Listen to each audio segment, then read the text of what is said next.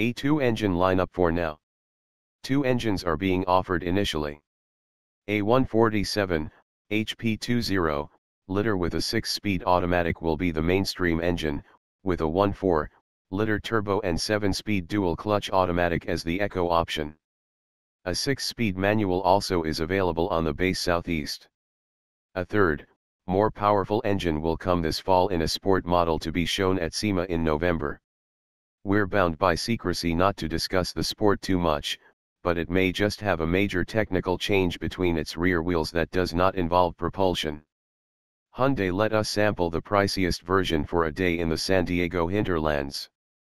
Our $27,710 Limited had both the $2,500 tech package, 80-inch navigation touchscreen, Infinity Premium Audio, sunroof, and heated rear seats. Heated fronts are standard on the Limited, and the $1,900 Ultimate package, with swiveling HID headlights, emergency auto braking with pedestrian detection, and a group of anti-disaster devices normally found on more expensive cars, such as adaptive cruise control and lane keeping assist.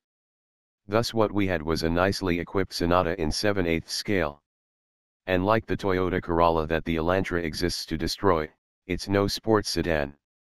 However, while its dimensions are nearly the same as the old Elantras and it offers respectable backseat space and a 14-cubic foot trunk that expands with folding rear seat backs, the car is much stiffer, the impacts no longer causing waves of shudders in the body and steering column.